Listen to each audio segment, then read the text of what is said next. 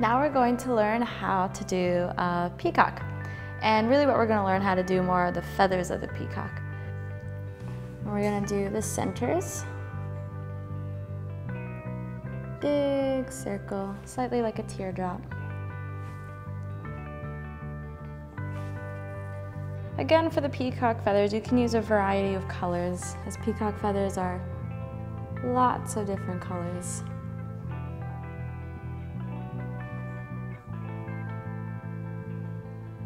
You can already see how that's starting to look like a feather.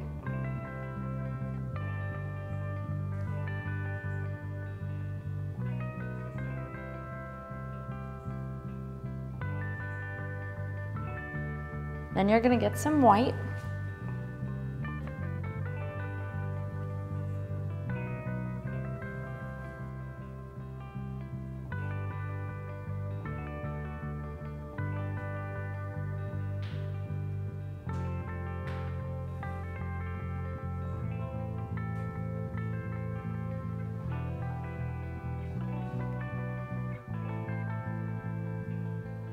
Teardrops in places.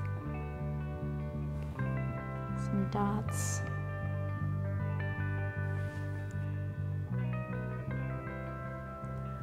And do the line that goes into the peacock feather.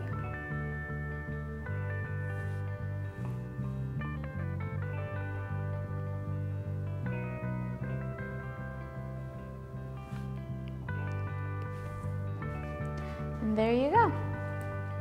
There is some peacock feathers.